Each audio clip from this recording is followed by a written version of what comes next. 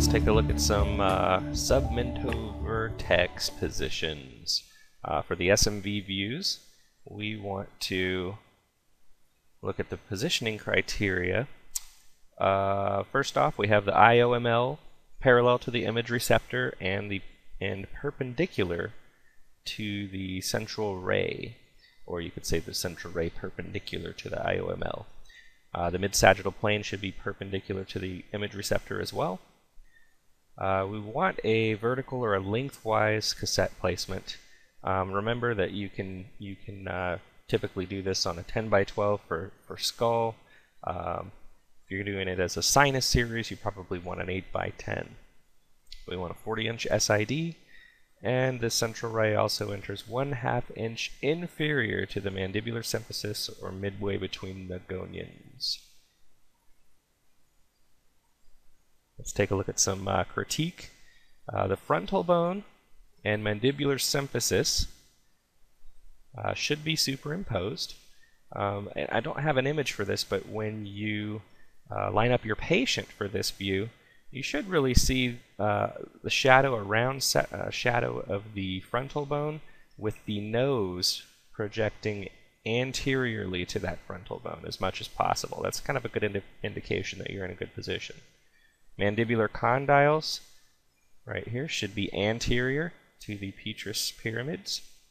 And the distance between the mandibular condyles and the lateral margins of the skull should be symmetrical. All right, let's take a look at this one. What do you think? We have the condyles anterior to the petrous ridges. It's hard to see the frontal bone on this, but I would imagine it looks pretty good superimposed with the symphysis here. And then we also have the distances between the condyles and the outer margins of the skull, which don't look very symmetrical to me. There's a little more distance on the patient's right side. And that's just going to indicate some tilt. Now remember, tilt versus rotation. If you're tilting the skull, that means the vertex is to the right or left. Rotation means the chin is turned to the left or right. So rotation would bring, to the patient's right, would bring this section here kind of over this way. Tilt is going to bring the top of the head to the right or to the left. And I can tell there's a midline structure here.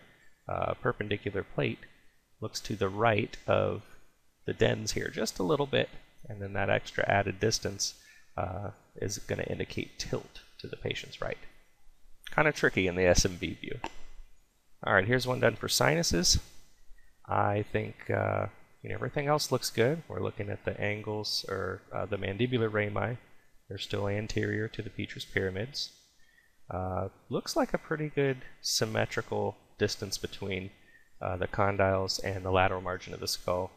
However, this line looks here to be a little bit rotated. Take a look. It's not, the mid-sagittal plane is not at a 90-degree angle there. So we've got a little bit of rotation to the right on this one. Alright, what do you think about this one?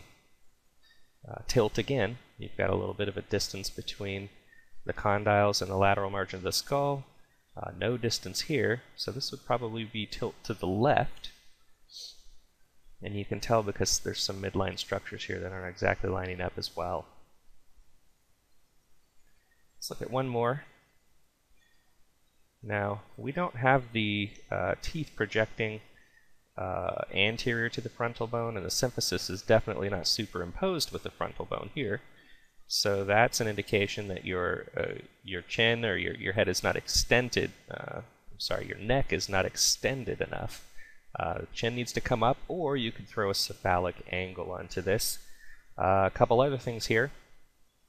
Your distance between the condyles and the lateral margin of the skull is less on the left than the right, which would also indicate a little bit of tilt towards the right. And that's shown with the green lines here. SMVs are tricky. There are ways to do them upright. Typically I like to put a wedge or decube sponge, or a couple decube sponges behind the shoulders a little bit low and lean the patient back. It's easier for them to extend the neck that way. or you can do it supine to cube sponges underneath the shoulders and just kind of hang the head. Some people like to hang the head off the edge of the table, and then use a wedge sponge to prop a cassette up underneath. Obviously with a grid, but whatever way you can do it, upright is the best way for sinuses to visualize air fluid level, and supine if it's just for skull to rule out fracture. Again, it's going to be a little tougher to do, but it is possible. I'll see if I can get some videos up to show the positioning at a later time. Thanks for watching.